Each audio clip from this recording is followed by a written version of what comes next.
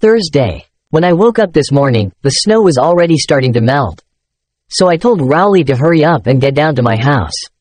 While I was waiting for Rowley to show up, I watched Manny trying to build a snowman out of the piddly crumbs of snow that were left over from our snowball. It was actually kind of pathetic. I really couldn't help doing what I did next. Unfortunately for me, right at that moment, Dad was at the front window. Dad was already mad at me for tearing up the sod, so I knew I was in for it. I heard the garage door open and I saw Dad coming outside. He marched right out carrying a snow shovel, and I thought I was going to have to make a run for it.